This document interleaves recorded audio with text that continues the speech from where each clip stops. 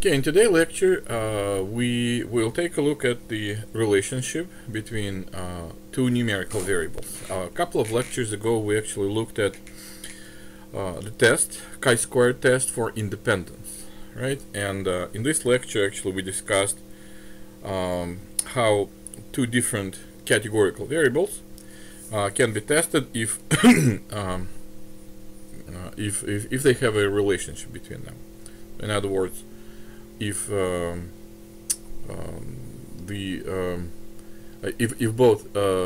if different levels of one categorical variable follow the same distribution as other levels of the same categorical variable or not. So in this lecture, we're going to take a look at the case when both of our variables x and y are numerical.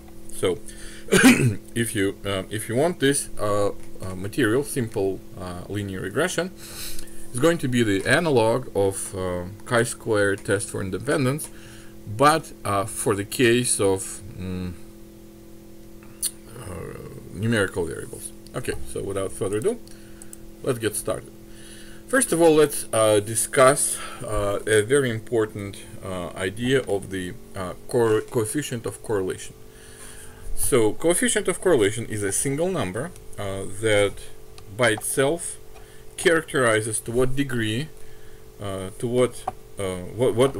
would be the strength of the relationship between two variables x and y. The possible values that coefficient of correlation can take range, it's continuous actually, range from -1 to +1. So -1 and +1 are extreme. +1 indicates that two variables x and y are perfectly correlated and the relationship between them is positive. That means that if x goes up, then the y goes up as well. -1 does exactly the same thing, but for the negative relationship. It's a perfect relationship, but when x goes up, y drops, y goes down. And if the coefficient of correlation is 0, that means that x and y are not really related. So therefore, knowing the variable x does not tell you anything about the variable y. Okay, and let me tell you how is that relevant. Well, maybe hold on.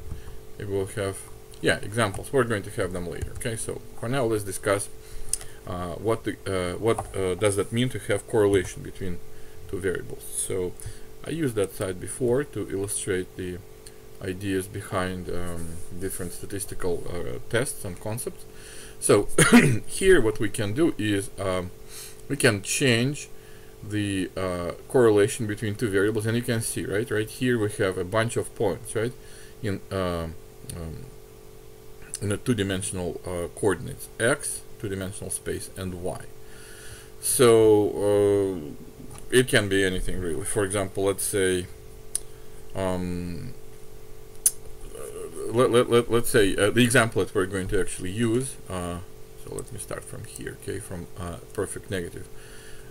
Correlation between mileage on the car and the price of the car. So we know that for the cars with low mileages, the price is supposed to be higher, right? And as the mileage on the car goes up, the car is more and more used, the mileage goes up, the price goes down, right? So this is a well-known relationship. So this is an example when the relationship between x mileage and y price is perfectly normal, perfectly linear. What does that mean? That means that all the points, you can see that I have how many points, by the way? Sample size 50. Okay, well, let me go ahead and get 100, because I believe the example that we're going to take a look at today has actually 100 cars. So each point represents one car. Okay, so if I take any point like this, for example, the extreme one, then x is the amount of miles on the car, and y is the price of this car. So each car can be characterized by these two numbers simultaneously, right? The mileage and the price. Now this is idealized scenario, right? Which basically says that there is a perfectly linear relationship. So knowing the mileage of the car can precisely predict you the price. Okay, so for example, if I if I want to, let's see if I can use that one. So if I want to look at the car with, no, it doesn't work that way, right? I was thinking if I'm going to change this number here, then it will move to the, well, actually, yeah, it does, right? It did move to the 15. And that would be the predicted price of the car. So car with 15,000 miles costs close to $40,000. That must be some upscale car, right? So this is an idealized scenario where, knowing the X, we can exactly predict the Y. Of course, in actuality that doesn't happen, but we're going to discuss that a little bit later, okay? So let's see what will happen if I will start adding some randomness to the points. So, for example, right here, I'm going to start reducing the coefficient of correlation. And you can see that right now I'm standing at 0.96, right? So I can still see that in general this relationship holds pretty well, right?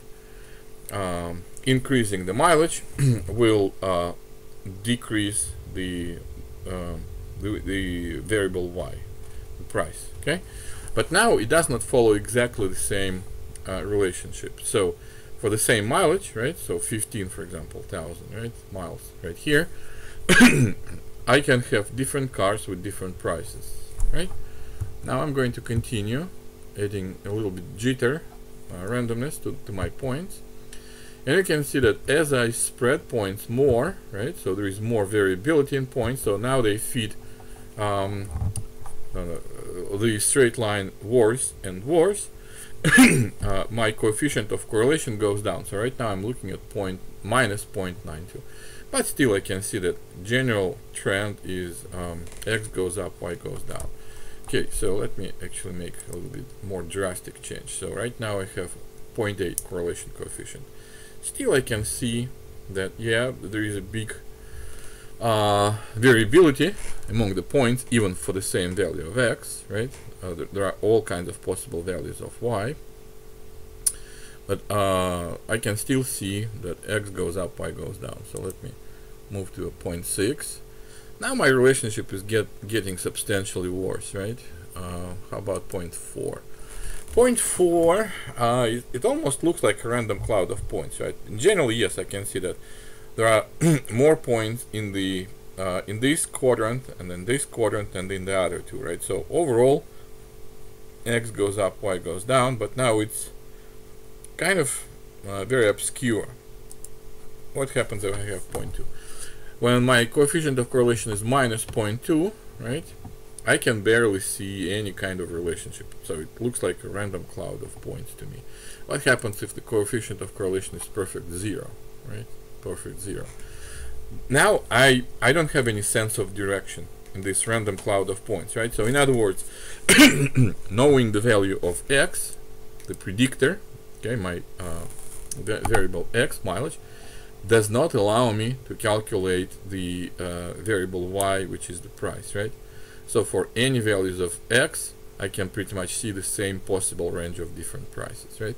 So when the coefficient of correlation is equal to 0, then we're going to say that there is no linear relationship between variables X and Y. They're not dependent on each other somehow, right? Well, let's see now what happens if I start getting into the positive area. So now my coefficient of correlation is 0.2. Still, I don't see, quite frankly, a lot of, structure, right? So it still seems like a random cloud of points. Or maybe it starts to shape along the, along this diagonal. So let's see what happens if I get it to 0.4. Now I can start seeing the pattern, right? That emerges. X goes up, Y goes up as well. What about 0.6? Okay, 0.6. Now my relationship between X and Y is even better, right? So I can clearly see the trend, even though there is a lot of variability exists, right? How about 0.8? 0.8 actually is pretty decent, right? So my correlation, well, it's not exactly 0.8, but close. So I can clearly see that if X is increasing, Y is also increasing, right? So that's even better. Let's see 0.9, okay? 0.9 is, excuse me, looking very decent. X goes up, Y goes up, and let's go to the extreme case when it's perfect 1.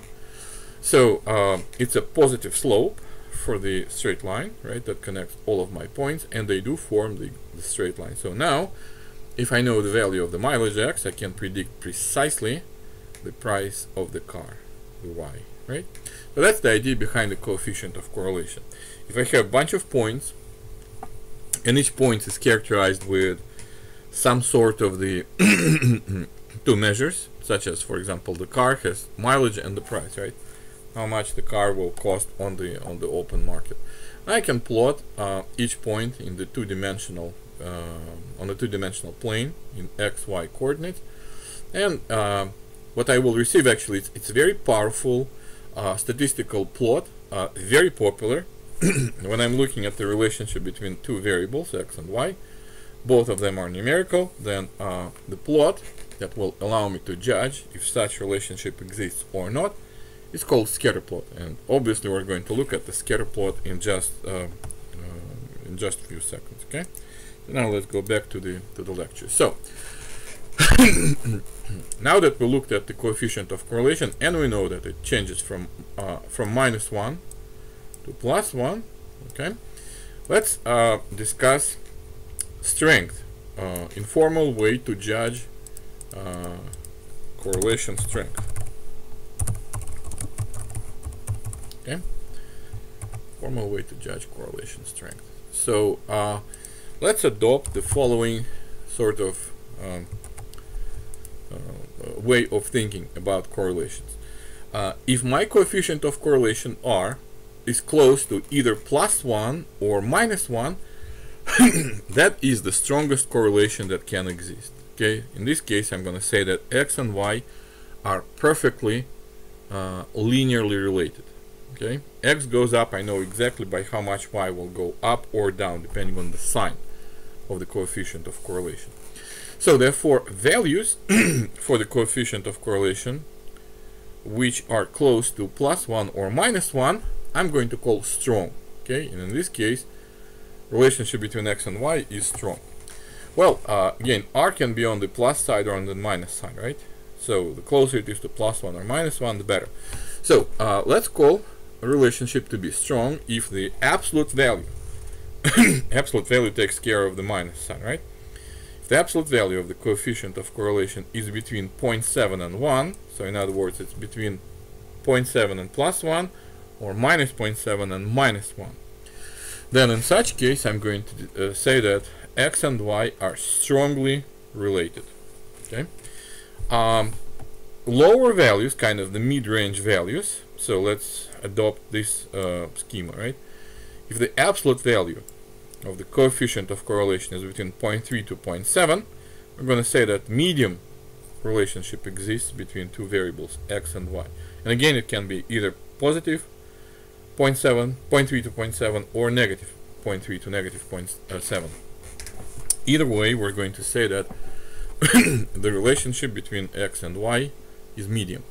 And finally, if the coefficient of correlation is between negative 0.3 and positive 0.3, so it's around 0, doesn't matter on which side, positive or negative, then we're going to say that in such case variables x and y are very weakly related, or if coefficient of correlation is perfect 0, they're not related at all.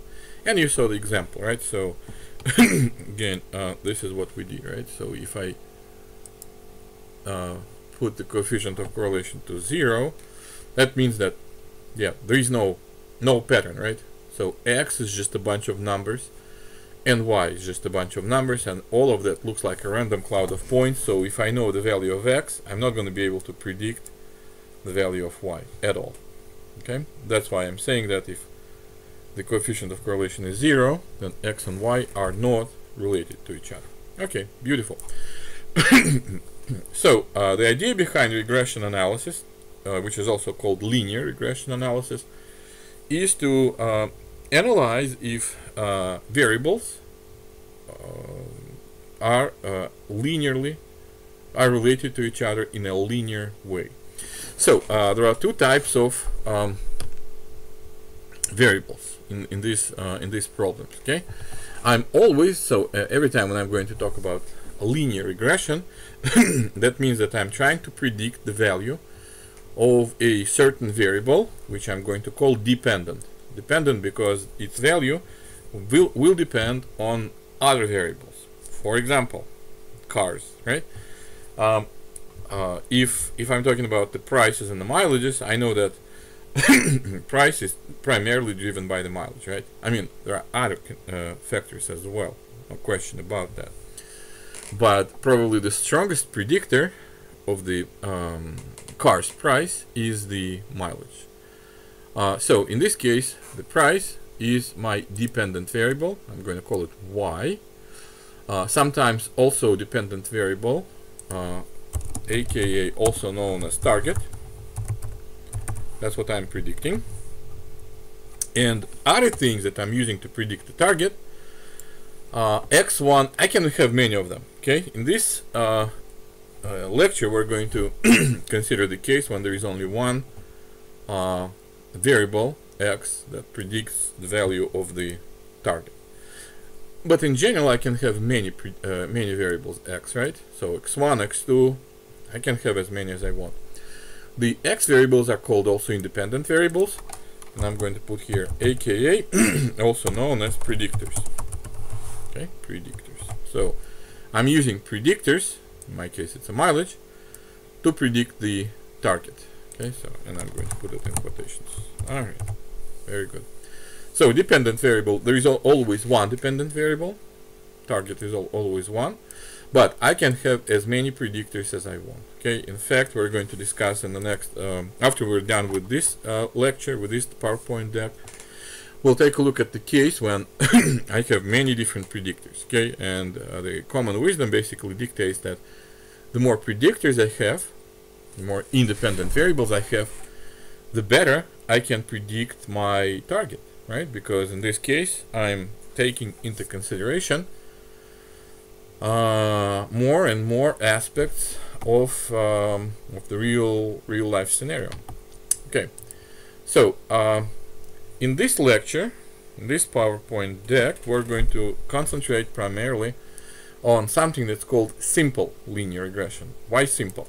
Simple is, we call it simple because there is only one predictor. So, like in our example, cars prices are predicted based only on the mileage of the car.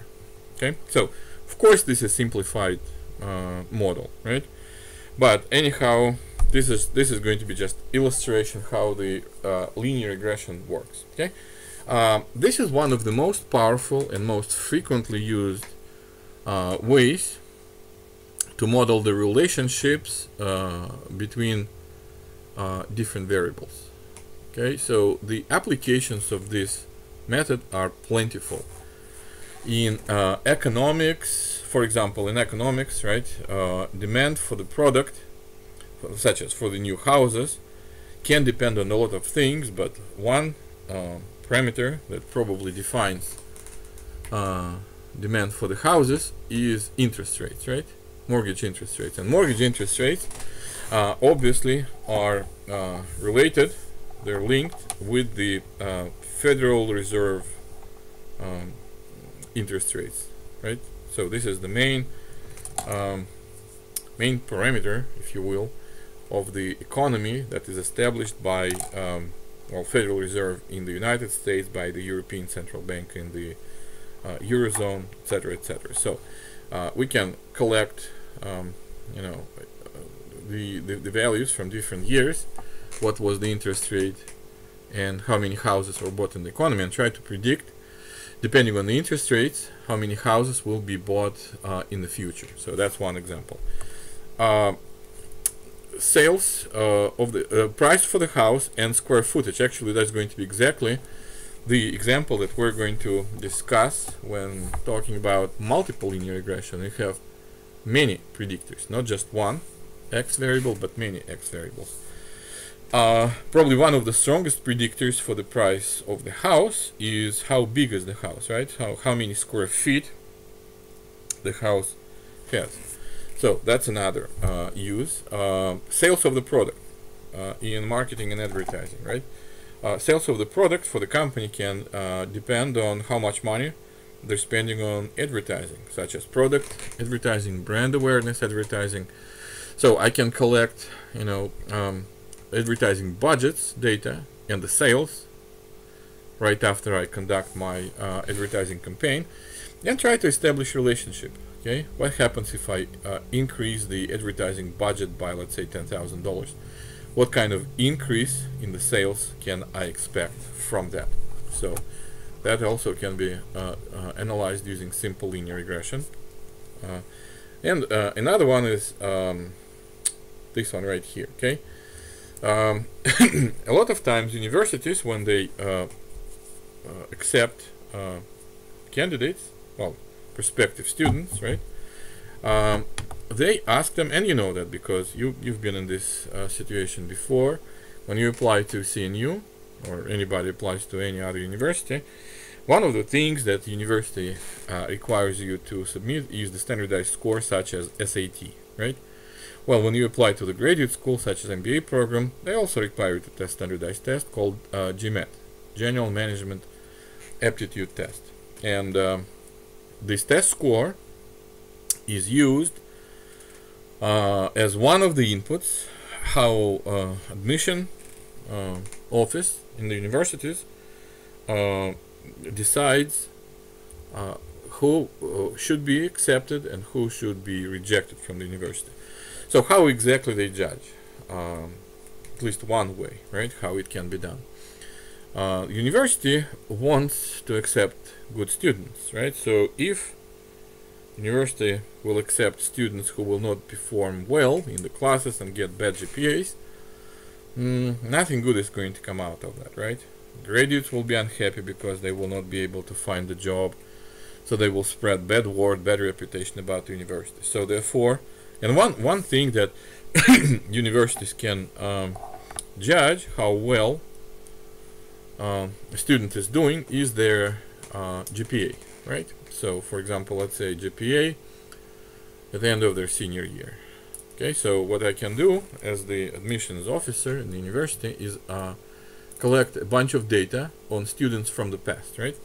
I know everything about them. I know what their SAT score or GMAT, right? Doesn't matter. Some entrance exam score was when I accepted students into the university, and what was their GPA at the end of their senior year when they graduated and finally entered the job market, right? So I have basically about each person who graduated, I can use two data points, right? What was their SAT score or GMAT score when I accepted them? That's number one input. And number two, what was their GPA when they were about to graduate at the end of their last semester? And because I collected a whole bunch of data points, right, I can go ahead and run some sort of the model and try to predict the GPA for the student that I accept based on the exam scores when they just apply. See, this is the use of this model. When university accepts a student, nobody really knows, including the students themselves, how well or how badly they will perform, right? The future GPA is a big mystery. Nobody can predict that. But we can, to a certain degree, at least try to forecast how different students will perform in their classes. What do we have at our disposal? Well, standardized test scores, SAT for undergraduate students. Then we have GMAT or GRE for incoming graduate students. Then we have, of course, such thing as, for example, high school GPA, right? This is another input that can be used. So the standardized test score, such as SAT, is not the only input, but that can be a pretty good predictor of how well or how badly students will do when they accepted to the university, right? And that's actually the value again of this model, is that we're going to try and predict the performance of each of the students even without having any insight into the future, right? So we don't know if they are going to perform badly or nicely, but using the standardized test scores, we can at least try and predict their GPA in the future. before anybody knows that, and that's the real value of these models. Okay, so it would be nice to have a model like this. All right, like this, for example. That's something that we would call deterministic model, right? Once you know the value of x, it gives you precisely the value of y. So when correlation is perfect, we know precisely what the dependent variable, target variable, is going to be. So, for example, for the house, right? Why such model is important for housing market? Every time when you or somebody else buys the house, they need to know what's the value of the house, right? So for that reason, each time when the house is placed on the market for sale, specially trained real estate assessors, they have to come in, look at the house, look at the other houses in the neighborhood, and find out, you know, what would be the fair price of this house in this neighborhood today. Okay, so one way how the price of the house can be determined is based on the square footage. We just discussed not so long ago that house size, such as square footage, right, can be pretty good predictor of what the house is worth, right? Small houses probably are not that expensive as large houses, so it would be nice to have model like that. Okay, so $75 per square foot plus $25,000 for the land, for example, right? Each house, it needs to be built on the land, obviously. So therefore, if you have, let's say, 1,000 square feet house, multiply, so the x, right, square footage is 1,000, multiplied by 75, add 25, and you get yourself prediction, right? So if you have a house 1,000 square feet, that house is going to be 25 plus 75, $100,000 worth. Okay, no ifs, buts, done deal. Okay, so in this case our model will look like this, right? Deterministic. Okay, once you know the house size, you can precisely predict the house price. Well, reality is a little bit different. Okay, so each time when you know the house size, let's say this is 1,000 or whatever that might be, okay, and you look at all the houses on the market that have exactly that house size, okay, 1,000 square feet, you will see a range of prices. Okay, so why why are there different prices for the same house size? There are different prices, right? If houses are the same in terms of size, okay, what's the matter? Why do they cost differently? Well, square footage, the size of the house, is not the only important feature of the house, right? If you ask any real estate agents, they'll tell you what's the first rule of real estate. It's location, location, and location, right? So if the house is in the bad neighborhood with high crime rate, for example, right, and bad public school system, doesn't matter if it's large or is it small, it's not going to fetch a lot of money. Okay, at the same time, if the house is in the upscale neighborhood with, you know, higher average incomes, it's going to be more expensive. So location is the factor. Okay, then lot size. Sometimes even if the house is small but it has a lot of land around that, the price is still high, just because, you know, it comes with big property, right? House type can be can also play the role, right? Probably townhomes, townhouses, even if they're of the same size as regular detached house, they're probably going to be less expensive. Well, because you have neighbors living literally right next door to you, right? As opposed to detached, kind of, it's the single family home, right, sitting on its own plot of land. Then it could be that the factor is how many stories in the house. So 1-story buildings versus 2-story versus 3-story building, right? Is it a vinyl siding versus the brick walls? That is also going to be important, right? If the house has the pool on the land, its value is going to go up probably at least $10,000, if not more than that, right? if the house is a waterfront property, if it sits on the banks of the river or the lake, it tends to be more expensive for obvious reasons, right? If inside I have, for example, hardwood floors as compared to carpeting, hardwood floors probably are more expensive, right? If the house has the nicely done renovation inside, okay, how old are the appliances? So all these factors they influence the price of the house, and that's why for each house size I'm going to see a different range of house prices, because there are other things, okay, that are at play.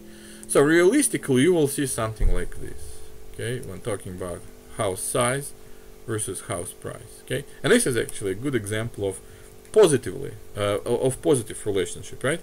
In the previous case, when we talked about cars versus mileages, it was a negative relationship, right? Mileage goes up, price goes down. With cars, it's different. With houses, it's different.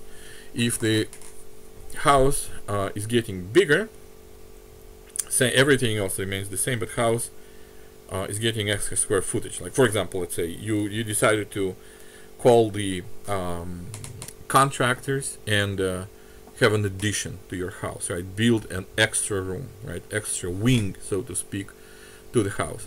That will increase the market value of the house, right? So house size goes up, house price goes up. So in general, you will see trend like that, positive relationship, okay? So that means that we really cannot realistically predict, just based on the house size, right? We cannot realistically predict all these variations, right? Even for the same house size, we have a bunch of different prices. But the reason why this lecture is called simple linear regression is we're going to try to capture general trend. So in other words, this red line, right? That kind of cuts through the center of this cloud. Okay, and what do I mean by the center of this cloud? First, it should have pretty much same slope as the cloud overall, right? That's number one. Number two, center means that on the top of this line, I should have about the same number of points as below this line. Okay, so in other words, in some cases, I'm going to be underestimating the price, right? So let's say, for example, I have this house size, right? So for this house, I underestimate the price, right? The actual price is right here, this blue dot, but what I predict is right here. The dot on the red line. For this house, I'm overestimating the price, right? So this is the actual price, but the price that I predict for this house size is right here, okay? The dot on the red line. So I'm going to make errors. That's inevitable, right? So this straight line just simply cannot capture all these blue dots. It will capture maybe some of them, as you can see right here, and maybe right here, and maybe this point as well. But the majority of them, my prediction is going to be either below or above the actual price, right? What's important is I'm going to have, roughly speaking, half cases under prediction. In half case, I'm going to under predict the price, right? And in another half of the case, I'm going to over predict the price. So my errors are going to be balanced, right? I'm going to be wrong on both sides, either low side or high side, about 50-50. Okay, that's basically what my goal is going to be in this topic. Okay, trying to model the relationship between x, whatever that may be, and y, whatever that might be. All right. So therefore, if I have some jitter, right, the points, they're not strictly a line along the straight line equation, along this red line, okay, then this is what my equation is going to be. This is my straight line equation, this one right here, okay? But I know that in order to get the actual house price, I have to move points either above from the line or below from the line, right? So I have to add the error term, so epsilon. That's a random term. Random term can result from multiple different factors, right?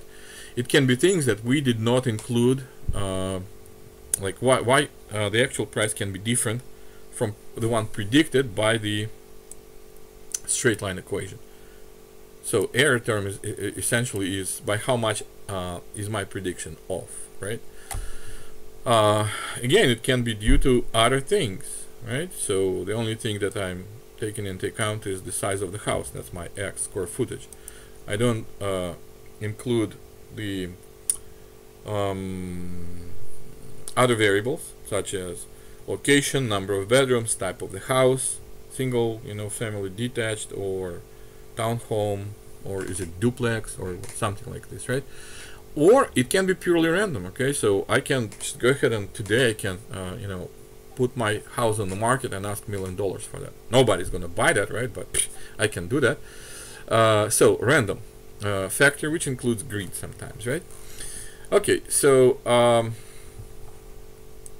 now let's discuss. Let's get kind of closer and closer to the actual topic of to the nitty-gritty, right? To the mechanics of the simple linear regression. So, if I want to predict just the general trend, so this red line, right, equation, that gives me a general idea of what the relationship between x and y looks like, I'm going to model that as a straight line equation. And this is how the straight line equation looks like, right? mx plus b. M is called slope of the straight line, and b is called vertical or y-intercept. Okay, so and as we discussed before, let me go ahead and change that to capital X.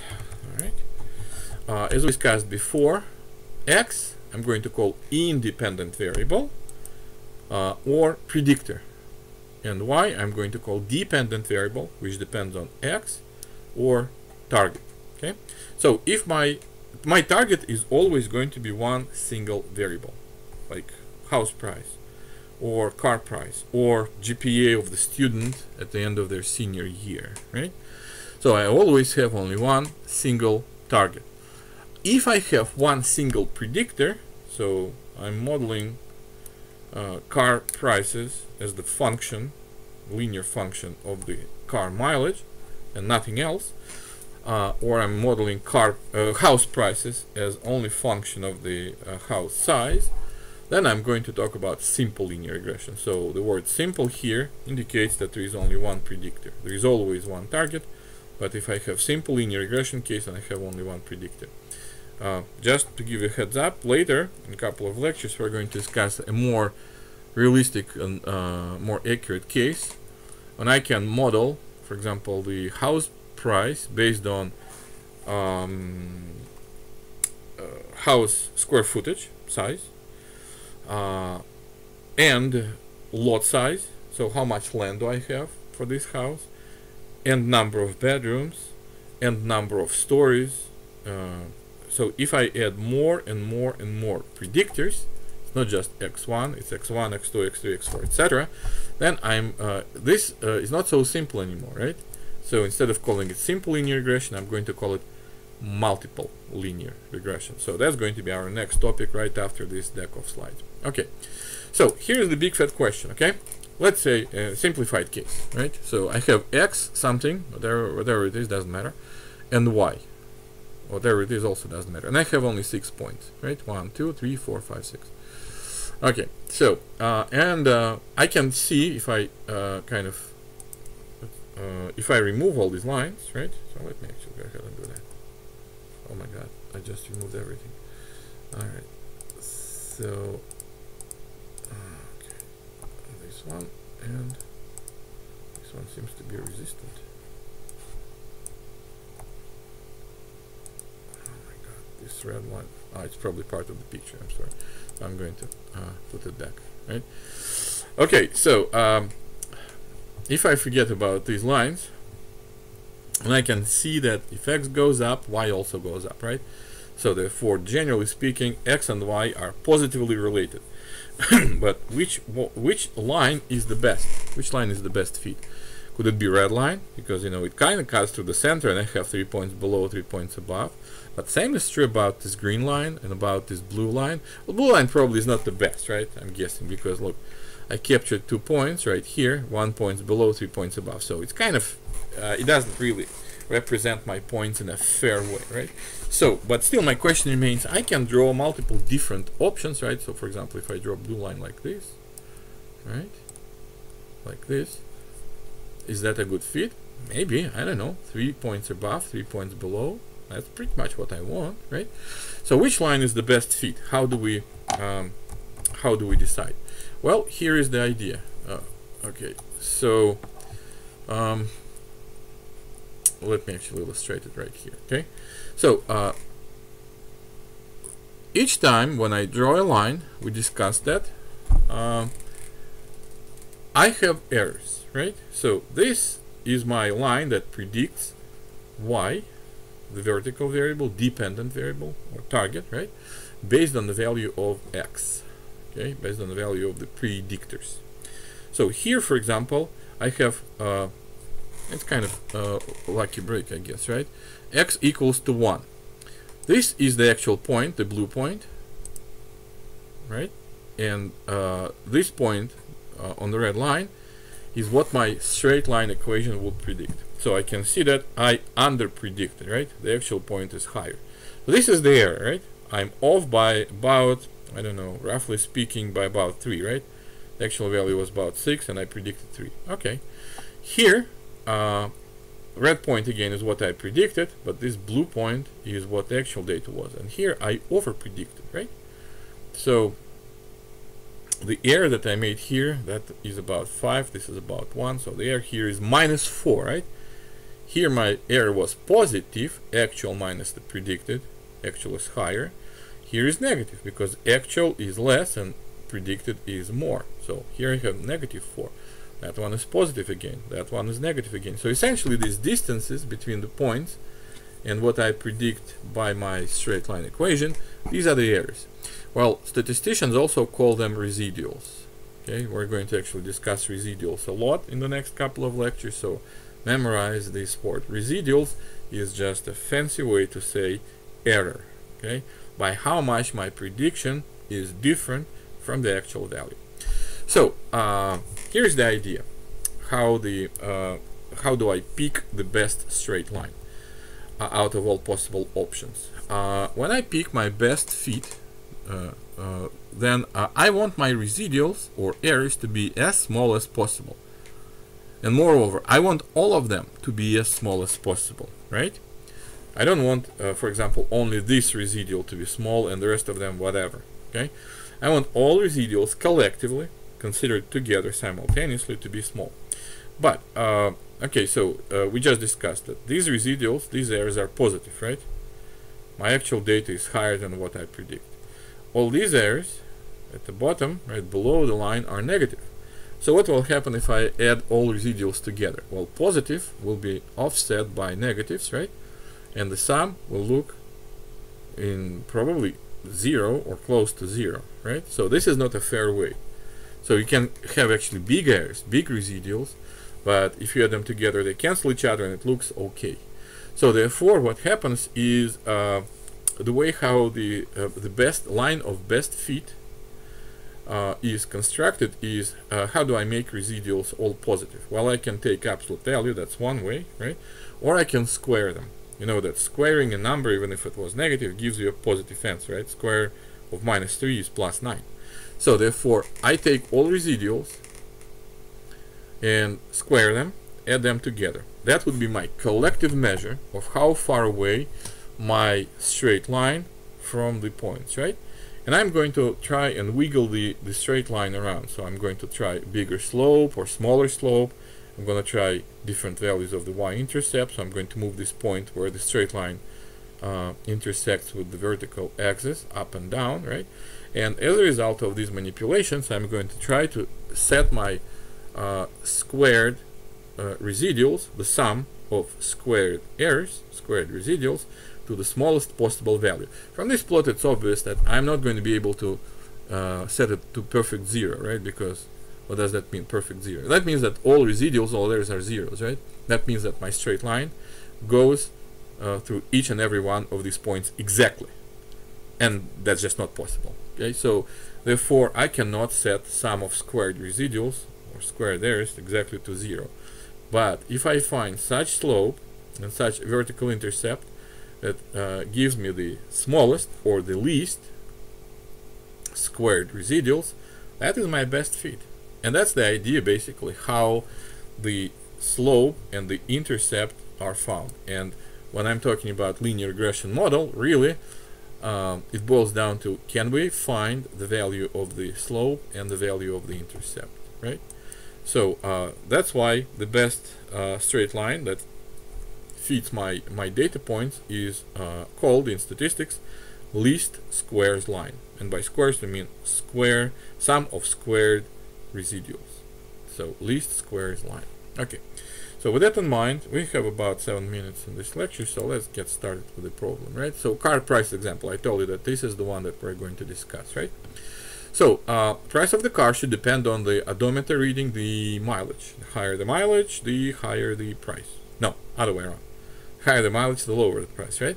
Okay, so a used car dealer recorded the prices in thousands of dollars and odometer readings for 100 Ford Taurus. I don't know if we have Ford Taurus these days. So let's call it Ford Focus, right? Ford Focus cars. I believe Taurus was retired. This is an outdated problem. Okay, and the mileages are also recorded in thousands of miles. Okay, can the dealers can we use the dealer's data to find a regression line? So in other words, this is what I'm looking for, right? I'm looking to fit in the best straight line that I can to find out. So find out such value of the slope m and intercept b, mx plus b, right? Such that the line will represent my points, my cars, right, in the best way. Okay, so let's switch our attention now to technology, and that would be our studio, right? So I'm going to call this data set cars data. Okay, read.csv. all right, and the file is traditionally located on the disk C folder data, and it's called let's try cars prices. I can't remember quite frankly what it's called. No, not car prices. Let's take a look. Car, not cars prices. You have to be precise. Car prices. Okay, like this. Bam. Okay, so let's take a look at the data. What does it look like? Structure of my data frame, right? Every time when I read the data from the file, it comes into the memory, and that is called data frame, right? Okay, cars data, like this. Okay, so right here it tells me that I have 100 cars, right? And we knew that.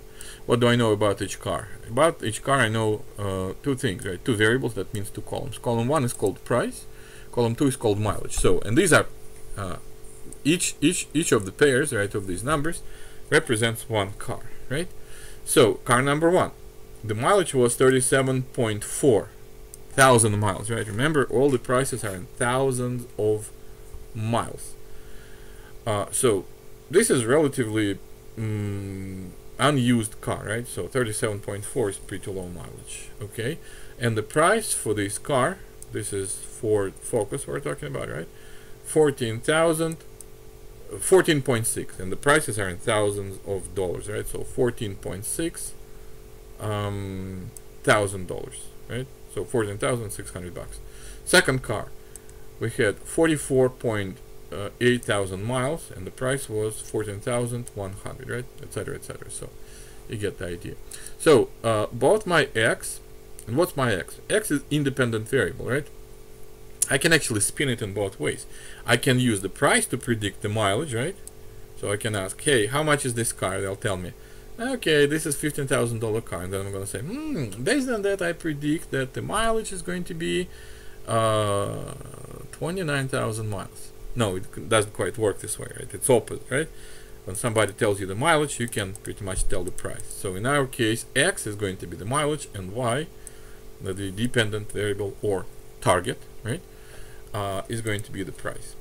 Well, first things first. Let's go ahead and let me show you yet another extremely popular plot in statistics. It's called scatter plot.